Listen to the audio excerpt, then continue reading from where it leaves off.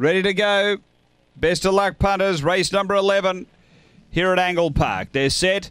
Away. Oh, gee, standing there, Kilty Shadow missed it 12-15 lengths. Pace from High Eden Frost goes straight to the lead. High Eden Frost around that bend out by 4. Springvale Paris to second, then came Yorgie. Next is behind those Victo Bale, Roxy Roller, Precious Parker. Then Justice Tough and a mile back, Kilty Shadow. But scooting along, High Eden Frost out by 6 or 7 on Springvale Paris. A breakaway to Yorgie, but straightening. It's all High Eden Frost, clear of Springvale Paris and High Eden Frost by 6.